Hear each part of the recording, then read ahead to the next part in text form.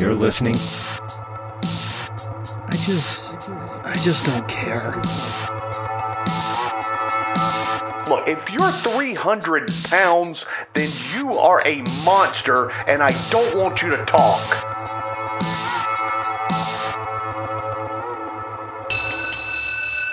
Welcome back to This Is a Work. My name is David Hensley. I'm the owner and creative director of Long Walk Productions, and I am here to introduce your host, David Two Dogs Hayes. Zombies?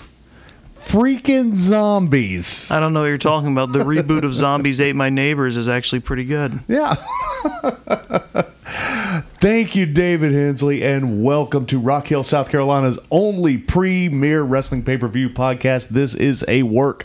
With me, as always, my tag team partner, Chris, the Fashion Plate Barnes. Zombies. I can't believe Miz and Morrison are fucking dead. Yeah, well, not anymore. Now no, they're zombies. dead. They're dead to me. They're undead to you. Yeah. That's... You're going to hear sounds of a commotion in a second. I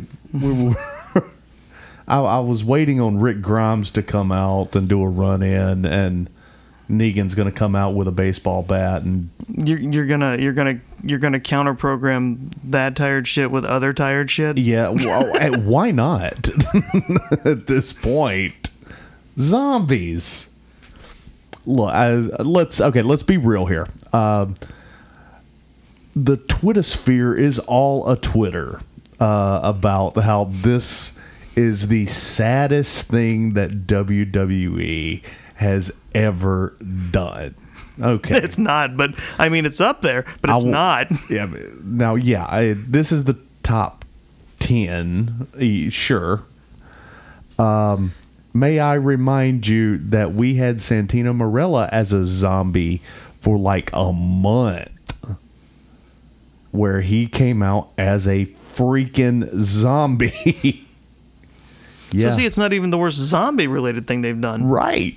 I mean, if I have learned anything from my time watching wrestling with you, it's that wrestling fans and apparently wrestling writers have a very short memory. No, actually that's a common thought. Mm-hmm. Like, I mean, that's something that like wrestler promoters use. They think, okay, it's been long enough, we can do this thing again. Yeah, they actively follow that idea.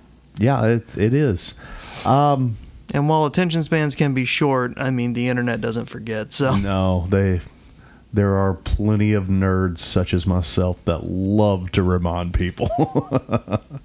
Well, let's talk about it. If we must.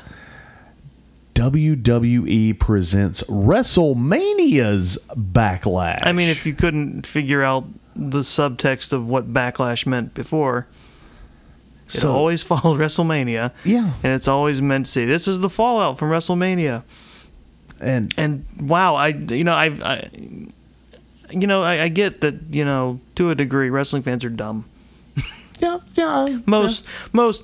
Most sporting fans They're set in their ways. Sports fans are always, to a degree, no matter what sport. Yeah. But the idea that they're not going to get it. That after all these years, the idea that you feel like you have to slap WrestleMania on this. Yeah, and I want to address the zombies. We'll get to it. They're not the most insulting thing that happened that night in my book. No. Let's start things off with the pre-show, because the pre-show, I think, in my world, had some controversy as well. We only had the one match. It was Sheamus versus Ricochet. Now, here's what I find that's interesting. This was supposed to be Sheamus versus Humberto Carrillo. Huh? Why? Yeah. Why the switch? Because they've been feuding for a while. Oh, I mean, yeah. I'm saying, what prompted the switch? I don't know. Huh? But I think that was the reason for Ricochet showing up in his skinny jeans and dress shoes instead of his gear. He showed up in an armless denim hoodie. Yeah. And there are some good business casual slacks. Sure, yeah. Or maybe he was just answering the open challenge. I think that's what it was supposed to be like. But I mean, if that's his run, that's just his walking around outfit, I'm worried. Yeah. I'll be honest, guys. I don't know if it was the best match on the card, but it was up there. It was really good. It was a damn fun match. I personally think I would have put a couple other things at the bottom of the card, which we'll talk about. Yeah, but it was a fun opener. It was great. I gave it 3.5 stars. Sure. And it looks like they're even going to start a rivalry with the Aftermath. Sheamus goes over. It was a non-title match. Sheamus goes over. Puts on his coat and his hat. Which was weird. And he's celebrating. No wrestler has ever done that except Taker when he retired. Look, he's proud. He's proud. He's from 1905 right now. He's rocking the Gangs of New York look. Right. And Ricochet decides, I'm going to rip the coat off, put the hat on, and mock you. And do a little shimmy shimmy dance. And then leave. And all right. Yeah, so there you go. Feuds have been started over less, all right. You're absolutely right. I had a feud, one of the biggest feuds that I ever had when I was wrestling, started because I knocked off a Texans cowboy hat. Well, that's a grave offense, Doggz. It is. I don't know if I want you in my studio anymore after that. That's just 10 gallons of trouble right there. I was wearing a hat too, so I don't know if that should make it better. What kind of hat? It was a cowboy hat. Oh. Yeah. We were both cowboys. Well, basically, I mean, I think you got off light just having to wrestle them. Yeah. They could have just called you out to the main road at high noon. Well, that did kind of end up happening. I'm pretty sure that's still legal under Texas law code. It falls under the Need Killing Act. It's So yeah, this is a 3.5 match. Sheamus goes over. We've got a new feud maybe with Sheamus and Ricochet.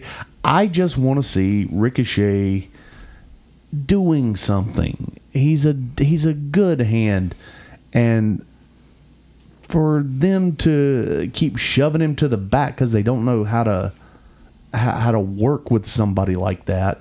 I mean, is he main event status? He's a ways from that, I think. But he showed off, especially with Sheamus, another great talent. He's got what it takes to make something happen. Yeah, absolutely. He's been showing that off. Mm-hmm. And yeah, it's whenever again they let him. The writers are doing him a disservice. Moving into the actual card, we started things. I will say the writers are doing he or she a disservice is going to be a running theme. It has been for several years now. Yeah. Remember when they came out at the end of the year and said, "Hey, we know things have been tough. We're going to make things a lot better." And then they forgot to go wink. Yeah. And then, or show us that they had their fingers crossed. Or well, they may as well have just gone, and this time we mean it, because they did nothing different. Right. But anyway, so we have a three-way match for the Raw Women's Championship. Champion Rhea Ripley versus Asuka and Charlotte Flair with her fresh new plastic surgery. So I don't know. There was some thoughts on the surgery. Not to mention her Cruella themed ring gear. See, I like the gear. Yeah, but without the coat, it quickly became a series of cow puns in our circle of friends. That's true. Because that's what it looked like. Yeah, it did. Charlotte did great. Mm-hmm. Asuka, as usual, did great. Rhea did great. Yeah. These are three fine women that really showed their skill. I enjoyed the match. Couple flubs here with Charlotte. She tried to take a page from Roman Reigns and stack Asuka. And I said she planked. Yeah. Because but that gave us the wonderful face she made after the 2 count. Because she just has this weird look at the ref, like, really? Yeah. I said she planked because when Ricochet was making fun of Sheamus, he quickly dabbed. He did. And as we all know, a little dab will do you. I will hit you. But yeah, that was a weird pin. I was like, it's in that wheelhouse of the kind of arrogant pin, or the heel kind of like, I'm gonna make this look easy kind of thing. Right. But at the same time, it just looks so goofy. See, I liked what you said that night. You said she should have done the Jericho. Should have done the Jericho. One boot on, flex. Come on, baby. And every time someone rolled the shoulder or kicked out of it, he looked surprised. It was great. He looked he looked angered that they would dare to kick out. Mm-hmm. So yeah, this I gave this match Rhea Ripley retains. There's really not a lot to say here. It was I would say it was a surprise kind of finish, because it kind of came out of nowhere, but at the same time, it really does solidify that she's like an X factor. She's like she can just kind of seal the deal whenever she can. Yeah, absolutely. And the thing about it is, I'm glad Rhea showed up to this, because the past couple of times that she's been on Raw, she hasn't been looking great. Mm-hmm. Turns out we found her fatal flaw. The Raw writing staff? Well, I think that's everybody's fatal flaw, but not great on the mic. Okay, she cut decent promos when she was in NXT. But now you're being handed a script, and someone's putting words in your mouth, and if they're not the words that seem like they would naturally come out of your mouth, they're gonna sound bad. Yeah. So I think that's where we're at with her. Because I'm betting that's it. I'm betting it's just they're writing words for her to say, and not words that you think her character should say. Yeah. Well, it's the same thing when Bayley was taking cues. It was just the script writers were so bad with her, and she couldn't get her point across without sounding like she was reading from a cue card. So yeah, I gave this match 2.5. Really just for story. Story-wise, they went about 15 minutes and then just went home with it. Moving into our next match was Rey Mysterio sans Dominic. But why was that, Doggz? Because Dominic got beat up with a sofa. Yes, their opponents for that night, Robert Roode, and Dolph Ziggler, the Dirty Dogs. The Dirty Dogs. I hadn't seen that name until Sunday. Yeah, and the Rooms for Rent. And well, it is just like they attack him, and there just so happens to be a sofa saran wrapped nearby. So they decide to toss that on him, but they obviously toss it in the way where he's in between like the seat cushions and the back, so there's like it just lands on him. It doesn't hurt him. Yeah, but he ends up in the trainer room with a helpful skeletal anatomy chart. We're going. I think it's like his ribs were hurting. Yeah, that he was selling the ribs. Yeah, a little too much for my blood, but that's okay. So Rey looked strong in this match, holding out. Rey looked like he was 20 years younger. Yeah, this was very well done. It started out Rey's a house of fire. Yep. But the numbers game gets to him, and Ziggler and Roode are so freaking good. Yep. They can. Yep. They kept double teaming, and now we've got the sympathetic baby face in Rey Mysterio.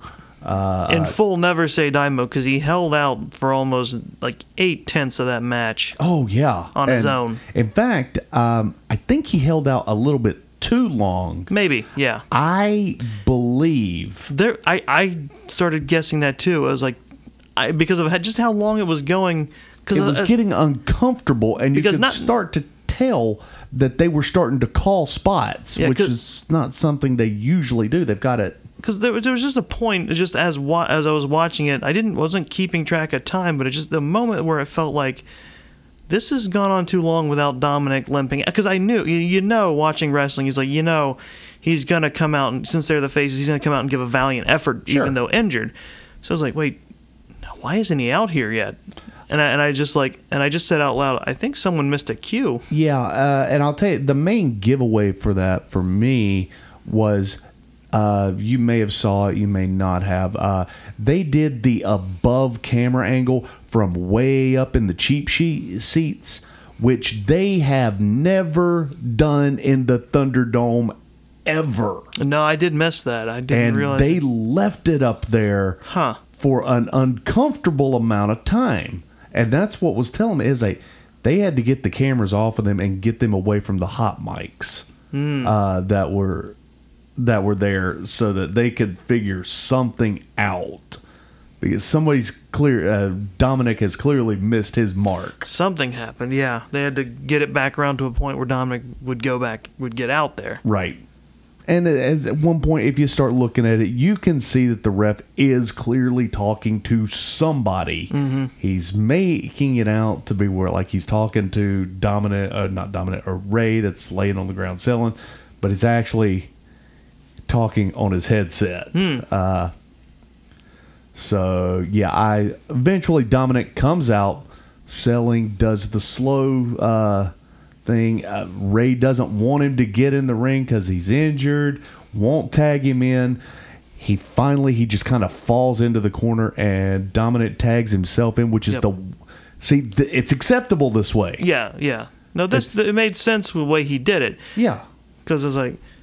Because Ray wasn't going to let it happen, and then Ray falls back, and Dominic took his opportunity. Yeah, and he comes in, handles business. Eventually, once again, the numbers get to him because Dominic's injured, and super bad. Those ribs hurt so much. Yeah, the Sofa King. I'm not going to finish it. I'm just. But so yeah. Well, the go home of this match is they rally. We send Dominic up to the top rope. Beautiful frog splash onto his ribs. Gets the pin, and we have new SmackDown Tag Team Champions. Yep. Apparently, this is the first time that we've had a father and son tag team duo to win the championship. I had to think about that for a second too. I thought maybe SmackDown specific, because I feel like that might have happened, but I don't know. Well, I'm trying to think of the father-son thing that happened, and I've only got just a couple of people. Yeah, there's only like a couple got of names. Vince and Shane. Right. That never happened. No, and they you weren't got that crazy. David and Ivan Putski. Maybe. And that never happened. And why would it? Ew. I thought maybe it could have happened once with either the Ortons or the Rhodeses, but I guess not. Oh God, no, not with that broken arm. Not. You kidding me? You're right. What was I thinking? So I really, really enjoyed this match. I like the sympathy going into it. Mm-hmm. I like the fact that we're going to give Ray one more tag team title match, and we're going to run with this. We're going to take one more run with it. Let's see if we can get 6 months out of it. I gave it a 3. Moving into our next match, our Lumber Zombie match. Well, it's introduced. We don't know who the Lumberjacks are, but conveniently, Johnny Drip Drip happens upon what I've never seen before, which is a room for the match's Lumberjacks. Which is called a locker room. Yes. a generalized. That should have been. locker. I was too busy making fun of it to be like, there's something up here. They don't do this when there's an actual lumberjack match. He opens the door and we see the Fiend's red light. Yeah, the mood lighting sets in. The fog, and then you see some zombies. He shuts the door and No, he doesn't. He doesn't. He just leaves. Yeah, they wouldn't have made it out to the ring if he just shut the door. And and he goes to tell Miz. Miz doesn't believe him. Rightfully so. And and he says, this is one of your weird metaphysical motivation speeches. I'm not going for it this time. And then they just go to the ring. Well, here come the zombies. It's the zombies come out last because and they have a whole little everyone in production knew about the zombies because they had their own little entrance for them. And then you have what's the new announcer, Ahmed? I don't remember. I thought there is not an announcer out there that I could hate more than Michael Cole. But this jackass, first of all, yes, I'll briefly take you through why I hate him so much. Oh, right. He first, much like Michael Cole, he can't get any moves right.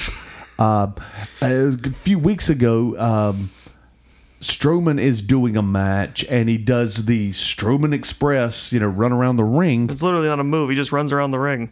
And what's the guy? I think the guy's name is Abed or Ahmed or something like that. And he screams out, "We're gonna need a bigger boat!" And I'm. So you feel how quiet it is out. Yeah, that's the same thing. Well, I got quiet because once you said Abed, my mind immediately went Cole and Abed on the pay-per-view. No, I wish it was that Abed. That'd be because great. It would be awesome. It would be. I would love to have that Abed from Community. I see what you mean. It's like, yeah. You can make the pop culture references, but they have to be germane to the thing that's happening. Yeah. He starts explaining to us what a zombie is. I missed this because I wasn't listening to him. I missed it too, but when I went to watch it again and I heard that, I honestly, because I was gonna at least talk about whether a match, because I was so distracted by the zombies. Yeah, I didn't really watch the damn match. Right. I was so I was gonna go back and watch it again today. I believe the general air on Sunday night was, "Oh, this is happening." And then when he starts going into a detailed definition of what a zombie is, I'm like, I couldn't even watch it. So I hate. Why has he not been fired yet? I mean, it's just, again, it's like, we let Samoa Joe go for this guy. Here's the thing: is like I love the weirdness of pro wrestling, and I'm perfectly willing to be like, yeah, that's not a guy in a turkey costume. That's the gobbledygooker. He is a giant turkey, and sure, came out of an egg 20 years ago. And, sure. That's a boogeyman with worms in his mouth. He's going to smash a clock on his head and wrestle people. Yeah, I am down with this. Mm-hmm. This is insulting. A little bit, if you look. But what I will say, the match between Miz and Damian Priest is good. It's a good match. I'm gonna have to take your word for it. Yes, I understand. And I was present. I was looking at the screen. Minus zombie spots, they put on a good match. I don't think. But the whole zombie setup could have been something fun because it's a cross promotion with the Zack Snyder zombie film that's coming out. Sure, absolutely. It could have been fun. They could have not, but it just up and down the way they presented it insults the intelligence. Yeah, it did, and like at least when they did the KFC ads with people wrestling as Colonel Sanders, they did it tongue in cheek, and it was fun. Yeah, this was. Yeah, no, you hit the nail on the head. This was insulting. I couldn't I couldn't concentrate on the match. I was distracted by the zombies.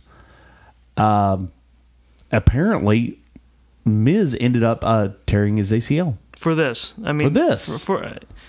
That's a year, man. That's a year out. This guy who has done so much for the company and is a company man that he tries to put this over and he tears his ACL for this. Yeah. So, for this. And look, it wouldn't be so bad. I wouldn't be upset with it if it was just Miz and Morrison being Miz and Morrison, and that's fine and everything. But it's like you said that night. 2 months ago, he was WWE champion. He was.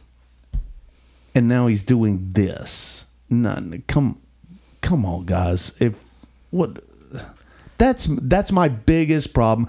If you want to do zombies, look, we've got a Fiend here that's impervious to pain, and he was set on fire, and he came back 6 months later. And, you know, I mean, we can check our intelligence at the door with this.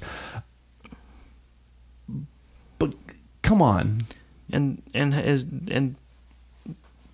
to do this to them after they put all that hard work into the Bad Bunny tag match, like that, yeah. Like Priest, Morrison, Miz, yeah, they put in the work. They make that great. Bad Bunny did his part too, and then they come off of that, and then they're put into this because they're the guys who have to make any terrible shit look good for WWE. They did a couple of weeks ago. They did a song with Elias and Riker. And Priest came down and started throwing tomatoes at him with Bad Bunny, and it was, I mean, this is their reward for doing so good at WrestleMania. Yeah, yeah. For getting them good mainstream press. Zombies, freaking zombies. Yeah. I don't know. Here, let me try and restructure this so it's less embarrassing. Mm-hmm. Okay. It's like it comes time for the Lumberjacks to come out, but they don't. Mm-hmm. But Miz and Morrison are like, don't worry, we got it covered. And then they wave out zombies. Yeah. And then, but they're not actually. I mean, they're trying to be zombies, but they're just clearly people they hired to pretend to be zombies. Here's an even better tie-in for you, since this is a all promotion for Army of the Dead, starring Dave Bautista. True. Have the zombies make it all the way to the ring, and then you have fucking Dave Bautista, formerly of the WWE, come out and be like, "Don't worry, guys, we got this," and he starts killing zombies, and we cut to the match. Here, interesting that you bring up Batista, because some people were so angry that they started angry tweeting him. Batista fired back saying, "I didn't book this shit. I'm on a plane right now." He's not even watching the damn thing.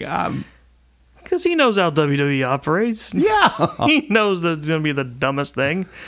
And it's just my idea, Dave's idea, all of those.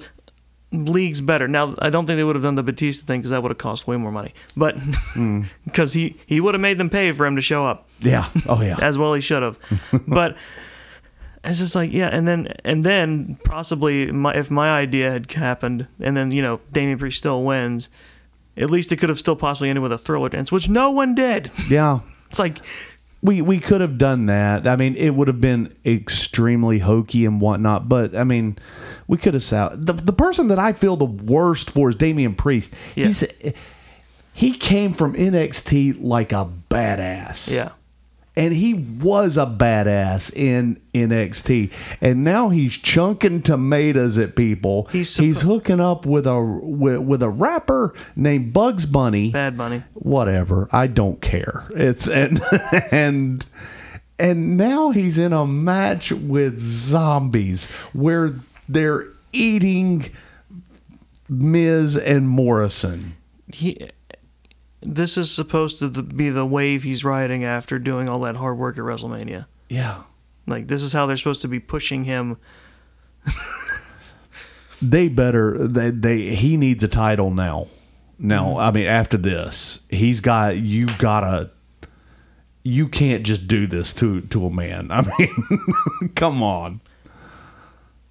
And Miz worked so hard to put this over. Yeah. He put himself on the shelf for about a year. And, Miz, I know Miz doesn't care.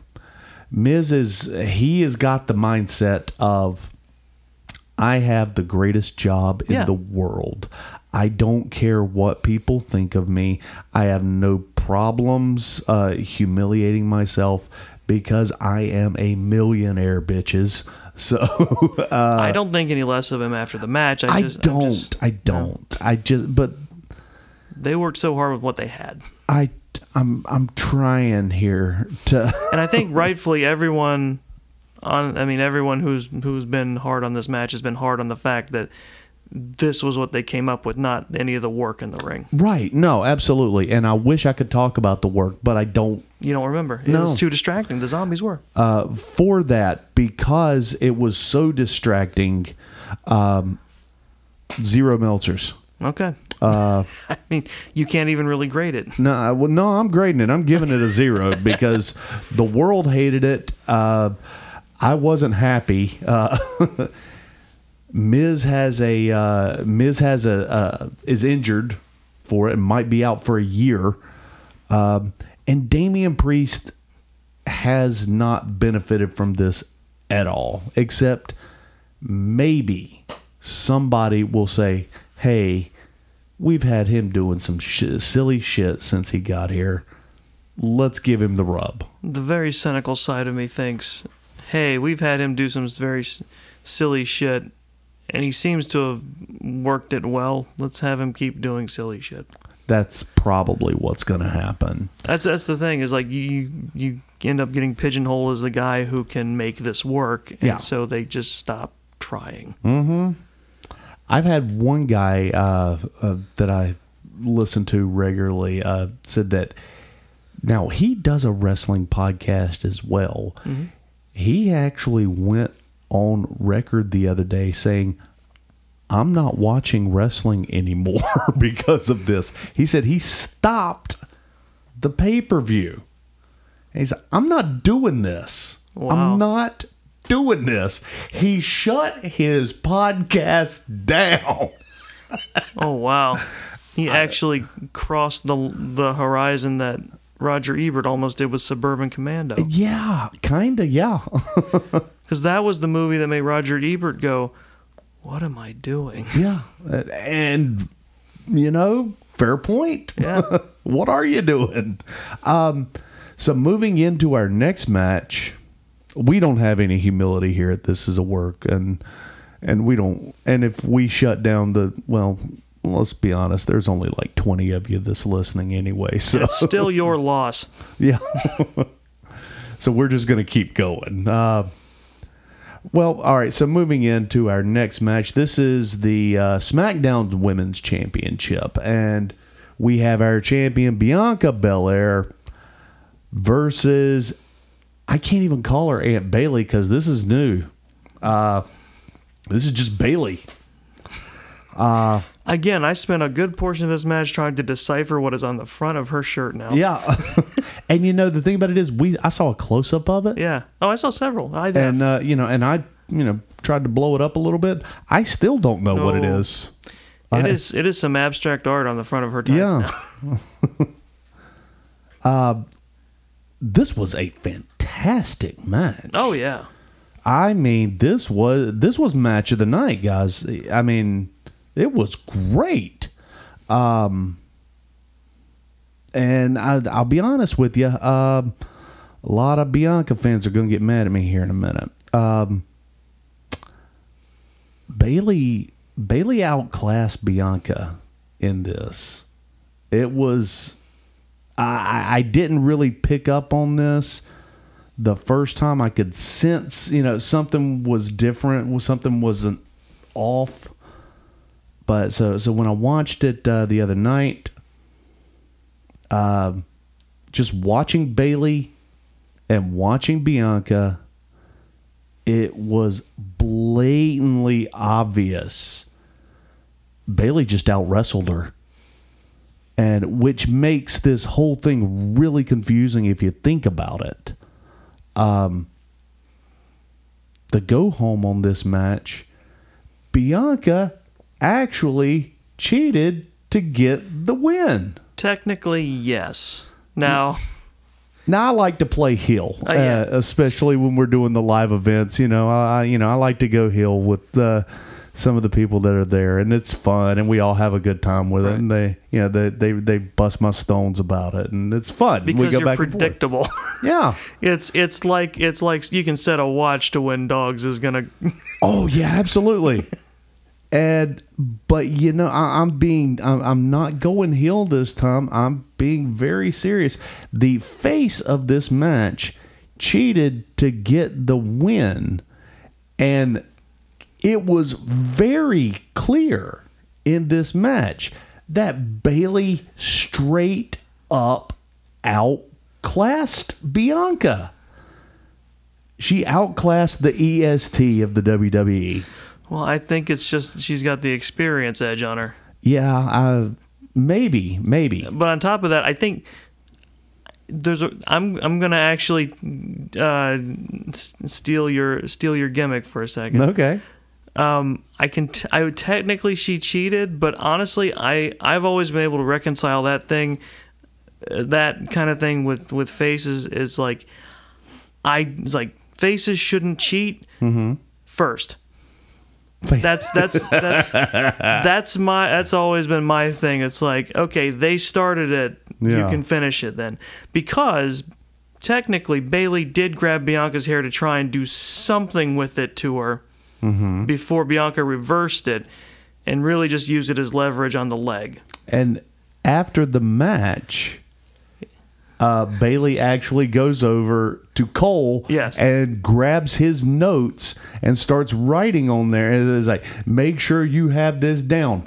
Bianca cheated to win. And I agree with Bayley. I was like, well, that makes me think it's like, oh, this is entirely part of the story. Yeah. Especially because she went. I was checking her Twitter and it's like that's she's also been tweeting about it too. Which this was a great match. Yeah. There were so many really good spots. Bayley looked flawless. Oh in this match.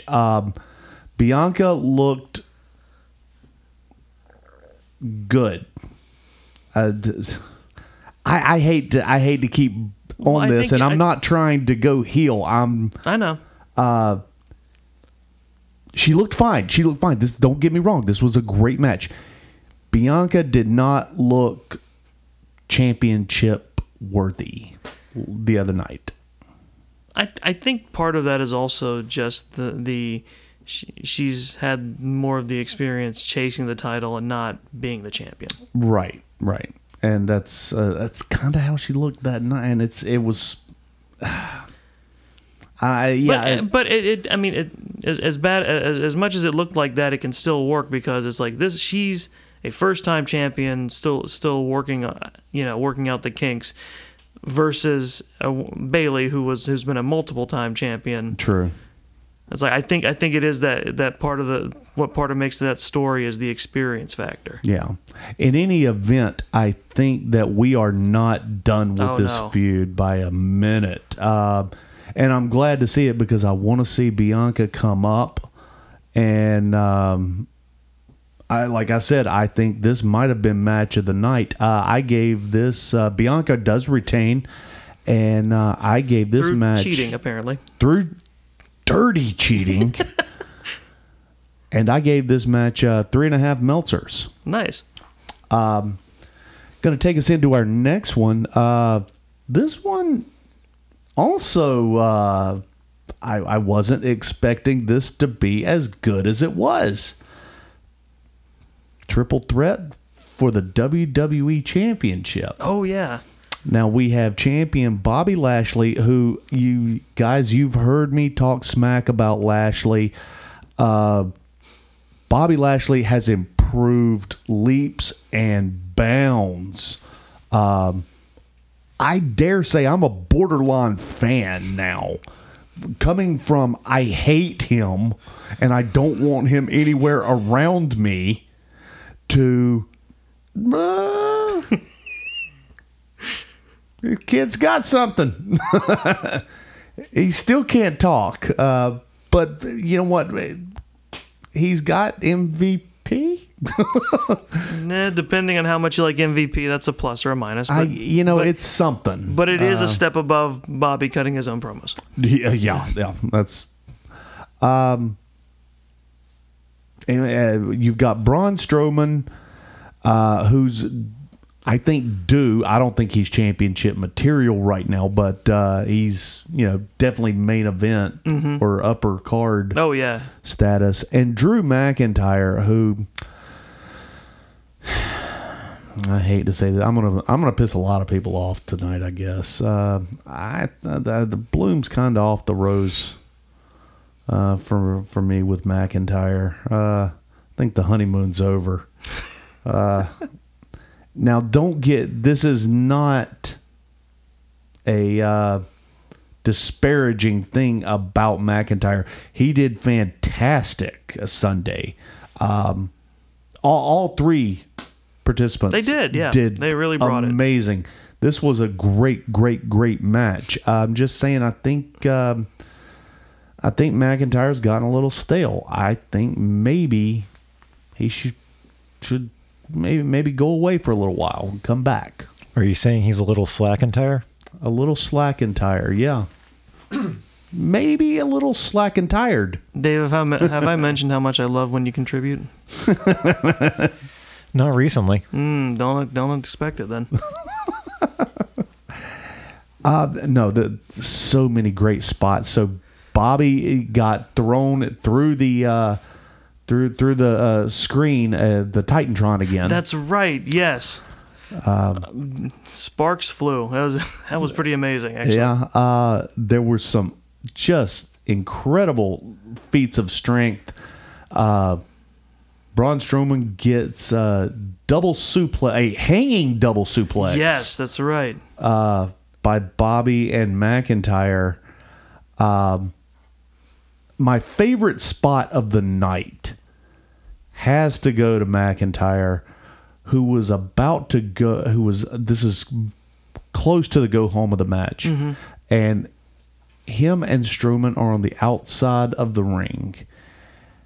And McIntyre is going for a Claymore kick, and he jumps, and Strowman caught him.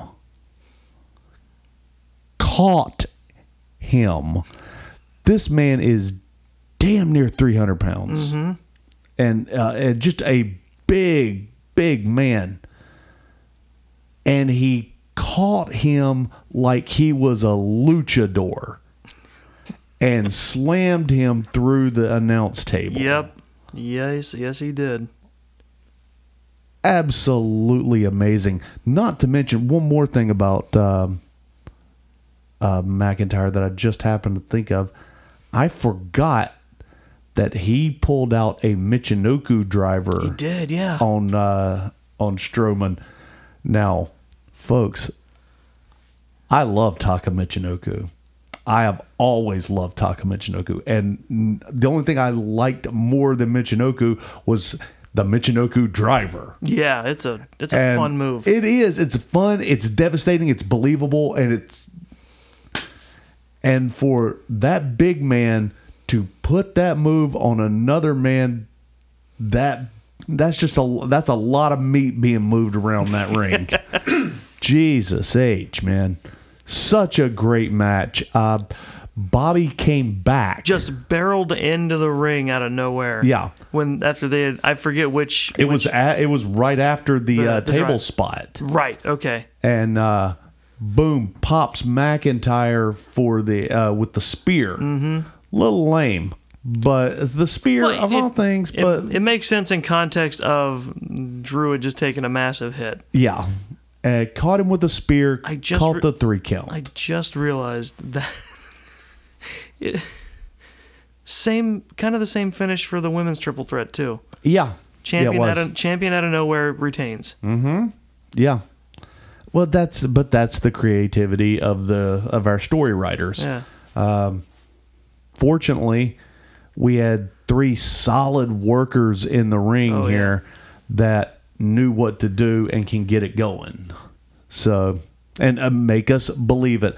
Believability is, I think, the key factor here, especially when it comes to wrestling in this day and age.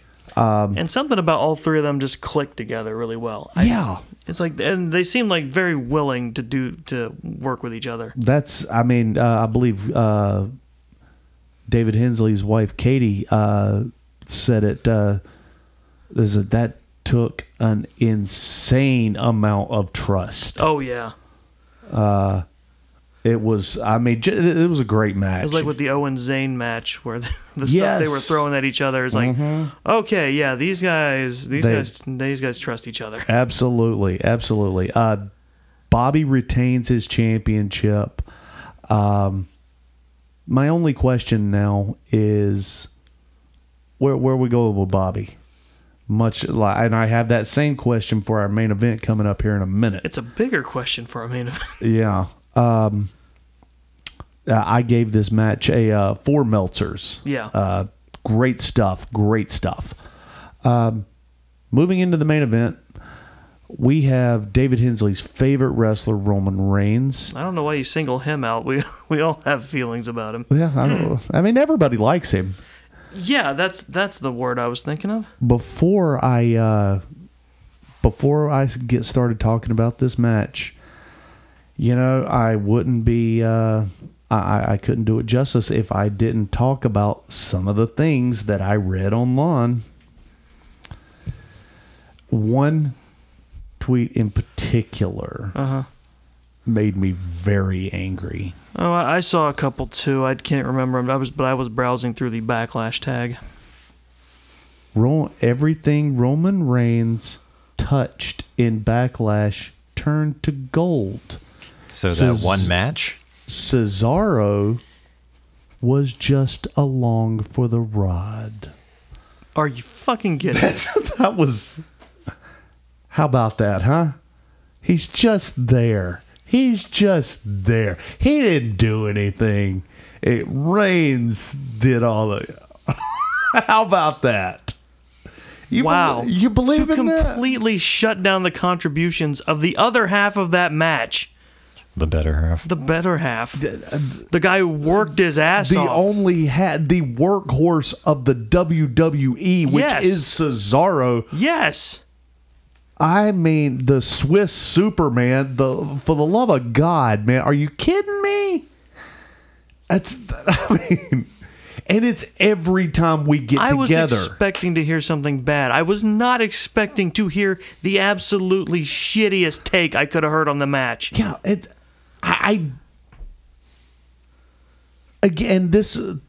just goes to show you, maybe I don't know what's going on anymore, because I am clearly not watching the same match that they are.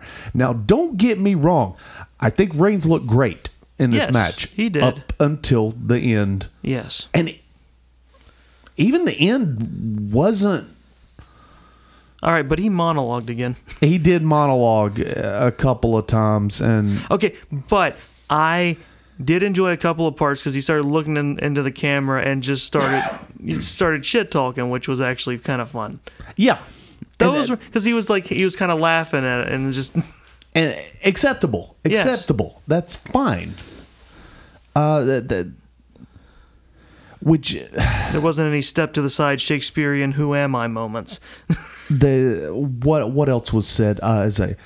Roman Reigns is the greatest thing that WWE has ever seen in its 20 years of existence. They're talking about just WWE. They're not talking about WWF. Still objectively false, but okay. Yeah. Yeah. It took me a minute to figure that one out too.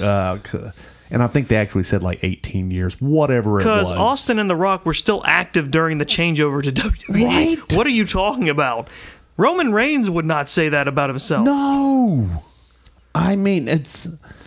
And, you know, the thing about it is, I'm trying. Every time I get around David Hensley, I feel like all I'm doing is defending the SmackDown storyline to David Hensley. And you're not the only one, because I say this lovingly because he's a dear friend of ours and a dear friend of the pod. Right. I also got a dissertation from Robert Bradford about why the Reigns storyline is working. That man is an apologist for so much. He's doing a lot of work that he should be paid for by WWE. Don't get me started about payment. Bruce Pritchard owes me so much goddamn money. But here's the thing. I know I'm not, because I don't have the opportunity to watch SmackDown, so I know I'm missing a lot of things, but I'm seeing the matches that they lead to. Yeah, and I'm getting caught up because they run endless, they run endless hype packages before the actual show. Yeah, so it's like they're catching me up. They're showing me all the highlights. You're getting the things that you need to see. Yeah,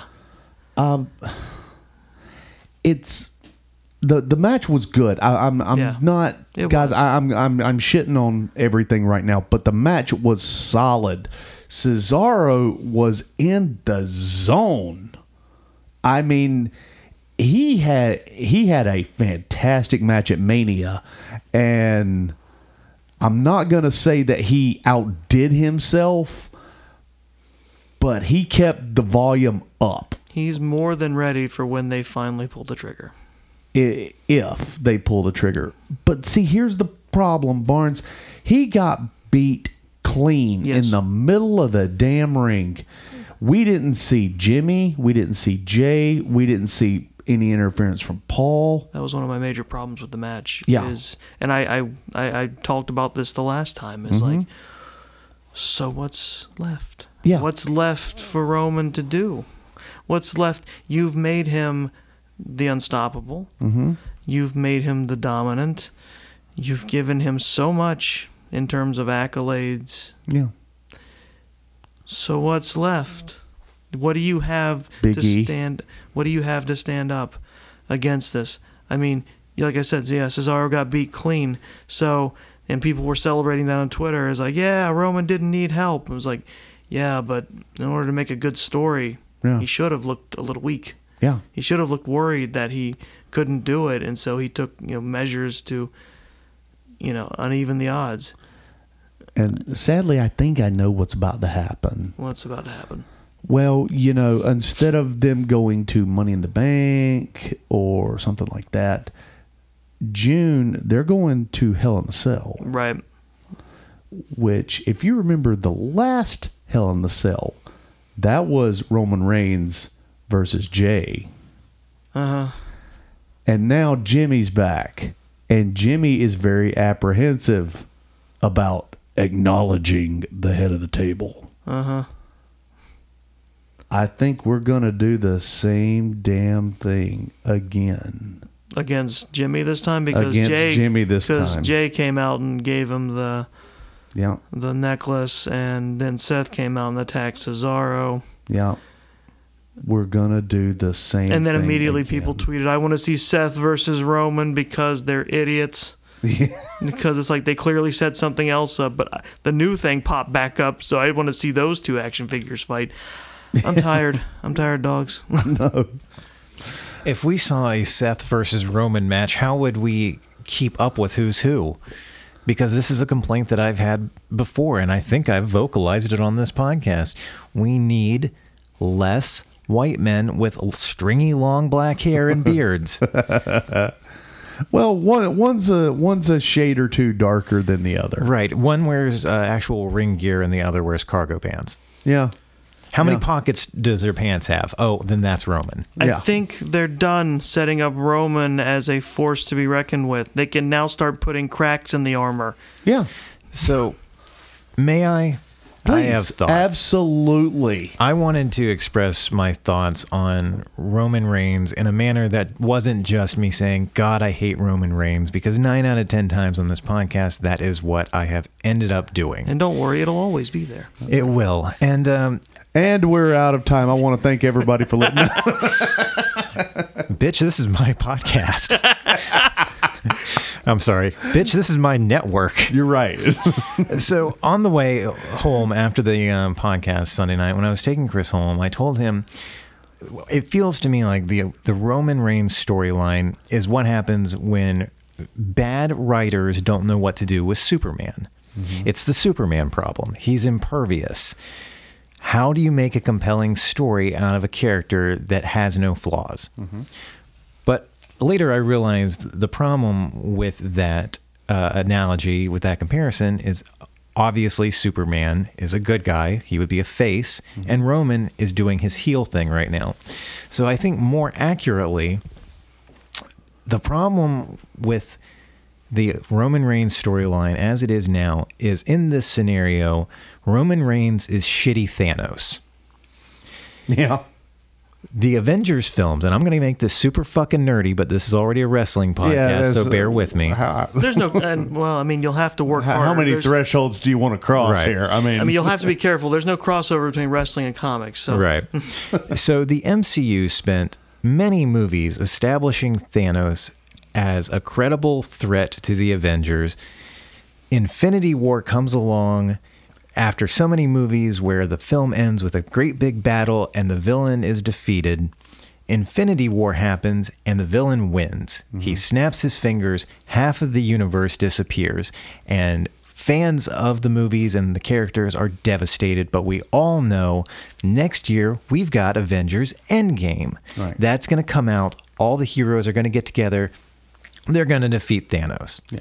So imagine how pissed Marvel fans would be if Endgame happened, and we get to the big battle, and Captain America's got Mjolnir, and Spider-Man is swinging around with the Infinity Gauntlet, and Captain Marvel shows up, and she flies through Thanos' ship and destroys it. Mm-hmm. All these things are happening, and then Thanos snaps his fingers again, and all the heroes disappear. Yeah.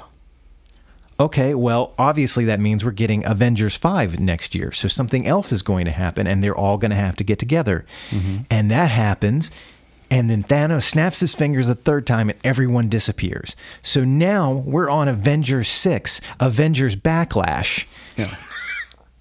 And everyone gets together, and at the end of the battle, Tony Stark handcuffs Thanos to something, and then Robert Downey Jr. has to lay down on the ground and sell like he's hurt, while Paul Heyman comes out to unhandcuff Thanos.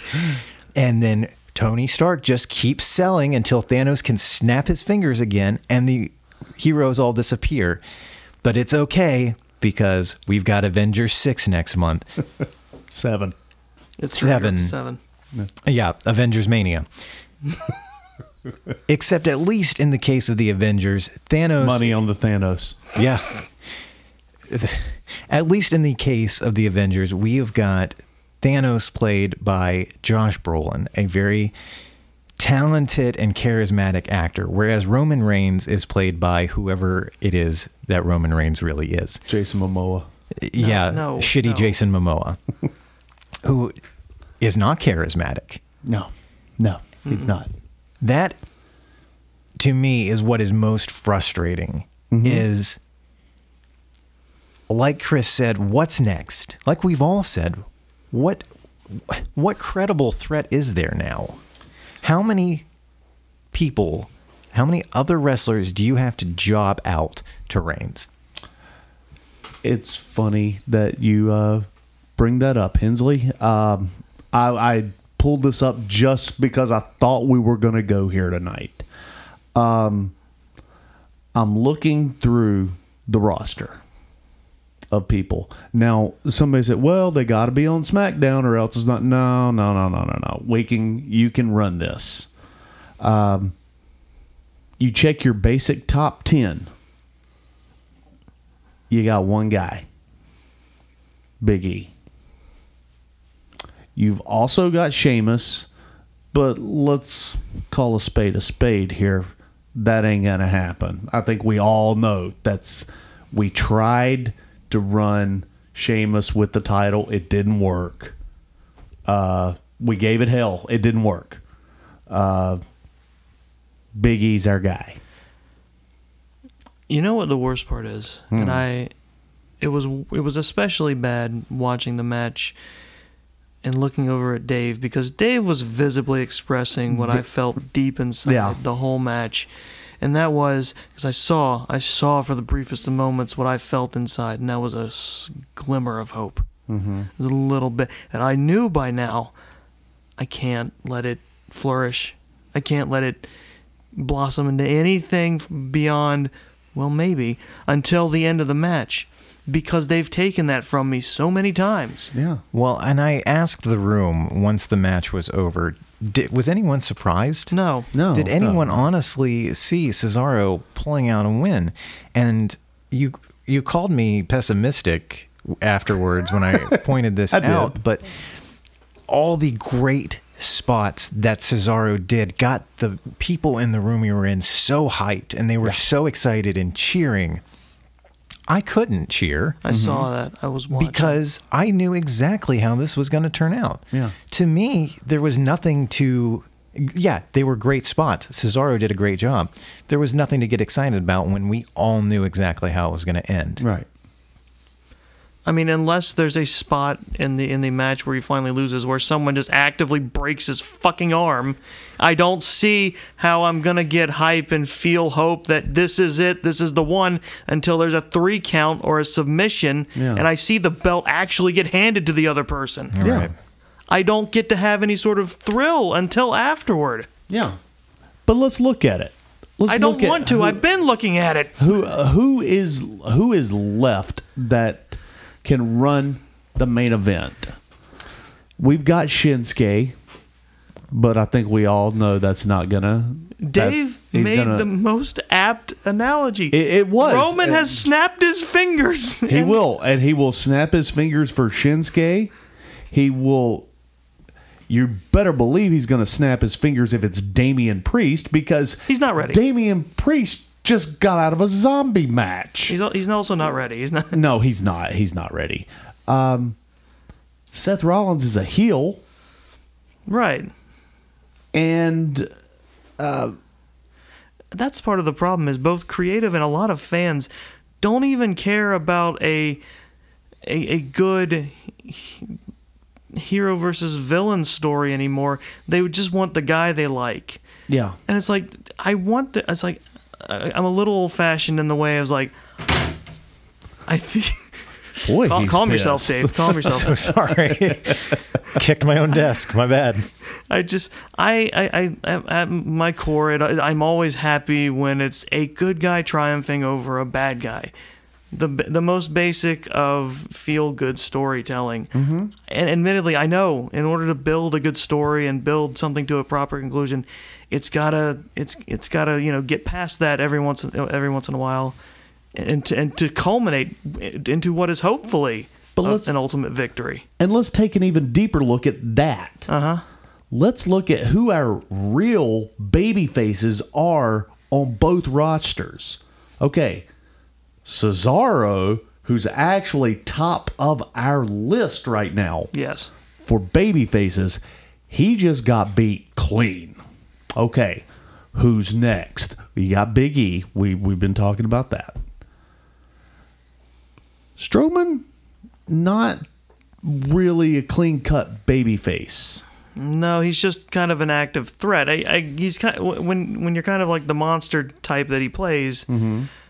It's never really good or bad. It's just he wants the thing he wants, and if you're in the way, you're in trouble. Yeah. I would love to watch Strowman toss Reigns around the ring, but I just know that it would end until he clamps his arms around his neck and makes him pass out. Yeah. But let's also keep in mind, how many times have we seen Strowman versus Roman Reigns? It's happened. I blocked it out of my memory. Apparently. We've seen that a lot. This is back when Strowman was picking up ambulances and stuff. Oh, right, yeah, that whole thing. We've got Drew McIntyre. He's a clean-cut babyface. But like I said, the bloom's off the rose for that one. Yeah. Orton, it's not there. Riddle? No. Right, just no. No. Just damn it, no. I want something I can feel good about. Yeah, it's Aleister Black has come back. A, he's not ready. B, he's got to finish writing that story. We don't know what he is, so he's out. Damian Priest is out of has just got through zombies. Keith Lee is just gone because Vince doesn't like fat people. We could go with, if we wanted to, we could have T-Bar take his face paint and mask off and be Dominic Dijakovic. No, that won't happen. They won't let it happen. They won't. They won't let it happen. Dominic Dijakovic isn't as marketable as T-Bar. And I hate to say this, but here's what's really gonna happen. The person that just most recently has come back. Eva Marie? More recent. More recent than that. Yeah. And when I say this is going to be the guy, I'm talking about a former world heavyweight champion. I'm talking about a guy that now has a fresh new stable. Jinder Mahal? I am talking about Jinder Mahal. Jinder Mahal. That's going to be our guy. That's going to be their guy. He's going to be the guy. He's going to be the latest conquest. Yeah. I have seen, we all joked about this among ourselves, but I have seen people online seriously floating the idea that it's going to come down to a pick your favorite child match between Reigns and Lesnar. With Big Daddy Paul Heyman having to choose. At this point, I ain't gonna lie to you, I would take Lesnar. I would take Lesnar as well, yeah. Yeah. It's, no charisma versus even less charisma. Because Lesnar won't speak at all. Yeah, he'll just stand back, let Paul do his job. He will do exactly what he's supposed to do, which is go in there, to quote Roman Reigns' t-shirt, he will go in, conquer, and leave. And that'll be, and as much as it pains me to say it, that's acceptable right now. It's angry that would be refreshing to me right now. Yeah. But we're in the minority because people fucking love Reigns. They do. They love him, and I can't figure it out. I'm never going to forget that tweet. Cesaro was just along for the ride. Well, they said the same thing about Kevin Owens. Yeah. Oh, they said... Oh, God, that one made me mad, too. Oh, I quoted the Kanye tweet that Katie was talking about. That Kanye was going to put Paul McCartney on the map? He's about to make Paul McCartney blow up. Yeah. The one with Kevin Owens was he made Kevin Owens look like a credible superstar. Oh my God. And I want to find these people and look at their tweets and whenever they complain about anything WWE does, I was like, this is what you deserve. This is what you ask for. Yeah. And see, the thing about it is, I would forgive a lot of that if these were like, this is a 15-year-old kid. This is a 12-year-old. These are adults. No, these are 20 and 30-year-old adults that are saying these things. You got to be kidding me, This is why people think wrestling fans are stupid. Yeah. And at this point, still watching it, maybe we are. It's I mean, look, it's something to do. It's like eating ice cream and you get an ice cream headache and then you eat more ice cream. I would agree if I was just on my own, but as a group it hits different. Yeah. And we struggle together. It's shit flavored ice cream. Well, hell, after Sunday night, I was like, I need to start looking at these cards beforehand, and if Reigns is wrestling, I should just not come over and watch. we're never going to see you again for a pay-per-view because I haven't seen a Reigns match since he came back that didn't piss me off. Yeah. And see, now part of me says, you know what? That's a good thing, Hensley, because you hate him and you want to see him get his ass kicked. But the heat's different. Mm-hmm. It's not the right heat that we're looking for. Yeah, if you hate MJF, we know why you hate MJF. Because he's a cocky, annoying son of a bitch. But you're not going to say anything about him wrestling bad. Right. You're not going to say his promos are shit. And I haven't gotten invested in wrestling storylines enough to be like, that's a heel and I hate him. Mm-hmm. I don't hate Reigns because he's a heel and I'm supposed to. Yeah. I hate Reigns because he's a shitty wrestler and a shitty performer who tries to force things like crying and monologuing and getting caught in handcuffs. And I've said this for a while. Let's keep the heel thing because the heel thing I think is good. The heel thing actively plays to his strengths. Right. That was the smart thing they did. And let's get him a tag team partner. Let's mask the fact that let's mask what he's losing. Well, what did we do with the Shield? Yeah. Because I was speaking to Shelby Ray from This Is a Takeover Sunday after the pay-per-view. And I was like, this is a little bit our fault. When I say that the WWE universe. So it's your fault. Because when the Shield was in its prime, we looked at the Shield. We saw Dean Ambrose. We saw Seth Rollins. And we saw Roman Reigns. And we saw that big motherfucker hop over the top rope and do that badass little roll that he did. And he throws the Superman punch. And we all collectively, I did it too, said Roman Reigns is the guy. That's our guy. We did that. We absolutely did that. But the thing about it is he was masked by the Shield.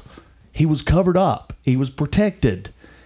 And then when you took the cover off, you get shitty Thanos. Yeah. Well, I mean, and you saw, well, it was a feeling of, oh man, imagine what it'd be like when he's on his own and he's just unleashed, and then it turns out, oh, that spear and that Superman punch, that's 80% of what he does. That's all he's got. That is. Oh, this isn't good. No. We've made a terrible mistake, and I'm fine with us making mistakes, but we need to correct them. But by that point, upper management had latched on and be like, this is the guy, and we're gonna keep giving whenever I said it on Sunday, whenever he stops, Roman's a lock for the Hall. Mm-hmm. Oh, there's no way he's not. There's no way he's not going. Yeah, that's gonna happen. The sheer amount of things they've let him accomplish. Yeah, and they keep doing it. I think we've made our point here tonight. I think so. Yeah. Reigns goes over. Reigns goes over. I did give the match a 3. Yeah. It was a great match. Until it wasn't, yeah. Until it wasn't. And 2.5 of that belongs to Cesaro. Yes. Yeah, I'd say 2 3/4 belong to Cesaro. Roman was along for the ride. No, I agree with that. I'll say 2.5 belongs to Cesaro. 1/4 of that is Paul's facial expressions. Yeah. Him looking exasperated at ringside. Yeah. Never gets old. So let me ask you, Chris Barnes, if I had to give an MVP this evening, I'm definitely going to give it to Drew McIntyre just because of the amazing spots that I saw in that triple threat. I want to ask you, best dressed, what do you have? Best dressed. Honestly, I like Rhea Ripley's look. Rhea Ripley, okay. Yeah, there were a lot of good outfits that night. Especially Seth Rollins. Oh God, that suit. That suit hurt me. That suit was something. But yeah, I like Rhea Ripley's outfit, and I was thinking about that because out of nowhere on Twitter I saw people giving grief about her look, and I was like, why? She looks like she looks like a stone cold badass. Yeah, she looks great. Goddamn nightmare. She looks believable. Yeah. Again, and that's again, I hate to keep beating this dead horse, but I think that's our main problem with Roman Reigns is it's not believable. It's just not. We believed it for a little while with the Shield, but we don't anymore. I can sum my feelings up in 2 words. Why him? Yeah. But I will tie Rhea Ripley with Rey Mysterio's old school Batman look. Oh, there you go. That's right. Yeah. That was a fine outfit. Yeah. Now, what do you have for worst dress? It would be easy to say Roman because it continues to be a problem. But at least we have new music for Roman. I did hear it for the first time. It doesn't match. The thing is, yeah, that's for a guy who would be more like ostentatious, like Seth Rollins. That's like the Messiah music. Yeah, kind of. It doesn't matter. I'll take it because it's not. No. It's not that. So I'll take it. But I think we could have done better. Oh, you definitely could have done better. I had it and I lost it. I honestly had someone as a lock for worst dressed, and I couldn't. Was it one of the ladies from the Triple Threat? No, it's not Charlotte. Even though I have some reservations about it, but a lot of good puns came out of that. What about anybody from the men's Triple Threat? No, I mean I'm still not super sold on Braun's. Right. But it's at least it's complete and it makes sense in matches. Yeah. It's not Ricochet's wasn't much better, but Ricochet looked like Baron Corbin. Ricochet was, at least it gave me this impression of, it was spur of the moment. I don't know why he was wearing that at any given moment. The dress shoes is what bothers me more than anything. I'm okay with the jeans, but the dress shoes? But you know why, probably? Probably because dress shoes also kind of have that same function as wrestling boots. They don't have treads on them. That's true. So if it was like, made to look like spur of the moment, dress shoes probably do. Dress shoes are also responsible for that amazing people's elbow that Rock did to the British Bulldog. The one where he just glides. You're right about that. But, oh, God, it's bugging me because I was like, that's the person. And it's just like, I'm angry. I am just... Well, while you're thinking about it, we're going to go to David Hensley. Your best performance of the evening, sir. You're not going to believe it, but I'm actually going to say Jey Uso for having to sell that I'm feeling apprehensive about being this guy's bitch. Yeah. Right on. Okay. Yeah, I believe you mean Jimmy. Oh, is it Jimmy Uso? Yeah, well, no, Jimmy's the one that just came back and is apprehensive. No, I mean Jay for starting to show some cracks in the... okay. I see what you're saying. Yeah. He still came out and gave the necklace, but he's wavering. Yeah, a little bit, because he's talking to his brother a little bit, and they're... It's getting in his head. And and even though he let Jay pick up the scraps at the end of the match... He's like, Roman's gonna at some point try to get Jimmy out of the picture, and that's gonna probably make Jay turn. Right. Now, what about worst performance? I don't think I have to answer that. I kind of figured, but I got my worst now because I don't know how. It's like Miz. Miz's ensemble is that's right. The big. He looks like the oversized zipper. Yeah, it's somewhere between anime and he skinned some of the Muppets from Dr. Teeth and the Electric. It's taking on a weird Eldritch-like life of its own. Right. Right on. Okay, so very quickly, I'm going to run over our top 10. Run them over. I've combined the men and women with the top 10, so just for time constraints. So coming in at number 10, brand new to the countdown, we have Walter from Imperium. Number 9 is Kenny Omega from AEW, who better known as the belt collector nowadays. Number 8, Raquel Gonzalez from NXT. Number 7 is our WWE champion Bobby Lashley. Number 6, our women's champion from Raw, or I'm sorry, SmackDown, Bianca Belair, or is it Raw?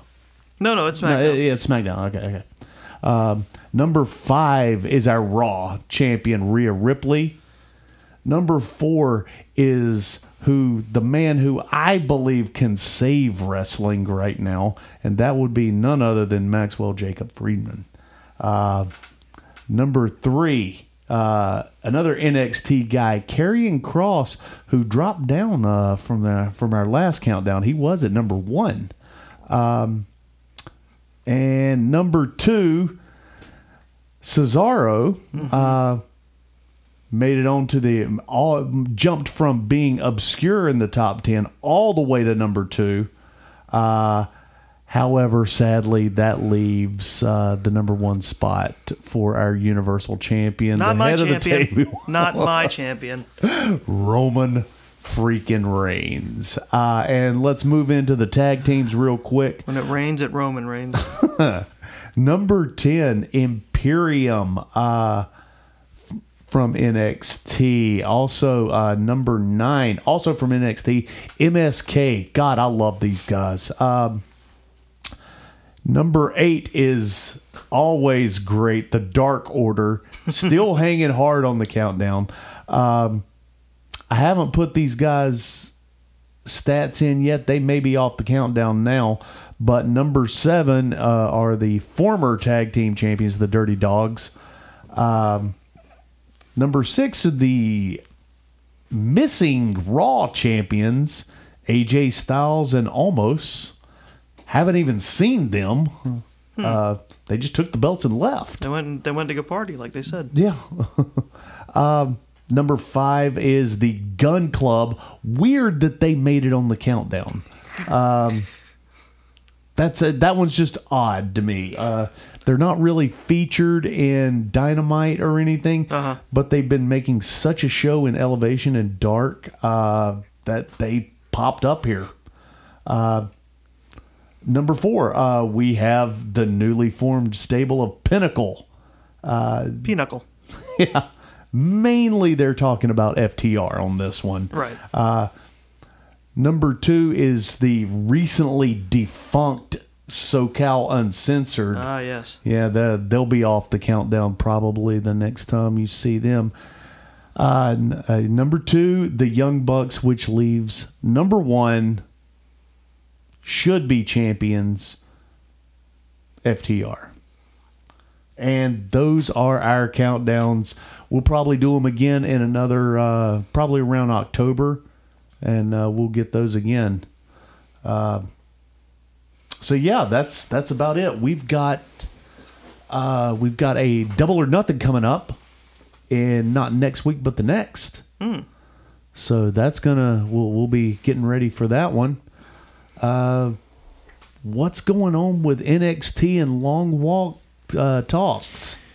I believe Shelby texted me to say that there was an NXT takeover coming up in June. Mm-hmm. And on Long Walk Talks this week, we're going to be continuing our Kevin Smith filmography discussion by talking about Clerks, the animated series. Yeah. And then next week, that will also continue where we're talking about Clerks 2 before we round out the View Skewniverse with Jay and Silent Bob Reboot next month in June. Right on. Now, let me ask you a question, David. We haven't heard from Long Walk Teeny Talks in a while. What's going on, man? Katie and I were talking about that the other day. We need to sit down and just record a couple, because that's what we had done. We usually will sit down and we'll record 2 at a time, and I'll space them out to where, if we have an off week where we're not doing Long Walk Talks or Takeover or This Is a Work, I'll put them in there. But I mean, just the last month for me has been super busy with work, and Katie was in a show, so she was in rehearsal. True. So we just haven't really had time to sit down and record any. Well, you need to. You're denying us one of the best things we have going. I know. Yeah. I know. Right there next to... This is a takeover. This is a takeover. Yeah. Our 2 most listened to podcasts on the network. Yep. So that's what we got. Doggz, if people want to reach out to you online or follow you online, where's the best place for them to do that at? Well, I mean, honestly, your guess is as good as mine. I haven't been on social media a ton here recently, not for any particular reason. It just hasn't hit my radar. If you want to, you can follow me at Immortal2Doggz on Twitter. You can hit me up on This Is a Work podcast on Instagram. And if you feel like hunting me down on Facebook, I might friend you, I might not. Just depends on where I'm at in the world. And Chris, what about you? If people want to reach out to you online, where can they go to do that? Well, any complaints can be sent on Twitter directly to @this_pod. Just tell them Chris sent you. All right. Well, like Chris said, if you want to keep up with This Is a Takeover. Oh, did I accidentally read theirs instead? Yes. Oh, I'm sorry. If you want to keep up with Shelby Ray and Gina Belmont from This Is a Takeover. This is a very unfunny theme that you've started. What do you mean? Just because I read yours first? Yes. You can follow the This Is a Takeover crew on this_pod, and I recently handed over the reins of the Long Walk Podcast Twitter to Shelby Ray because she's so much better at social media than I am. Thank you, Shelby. You can follow Long Walk Podcast on Twitter at Long Walk Podcast, singular. See, you're making your answer for your crimes, too. Yep. And then if you want to follow me personally, the best place to do that is on Instagram at DB Hensley. If you want to see some of our more original content or listen to a backlog of our older episodes, those links to YouTube are available in the show notes. And to find out more about Long Walk Productions, you can visit us online at longwalk.us. And as always, if you enjoy the show, please make sure to leave us a rating and a review on whatever platform you are listening on. And guys, from David Hensley and Chris Barnes and all of us here at This Is a Work, this is David 2Doggz Hayes saying, guys, if you got out of bed today and you had a job to go to and you had somebody that cares about you when you get home, folks, this match is over and you just won via pinfall. Thank you for listening to This Is a Work. I still don't remember the name of the zombie movie, so mission failed. Zombies.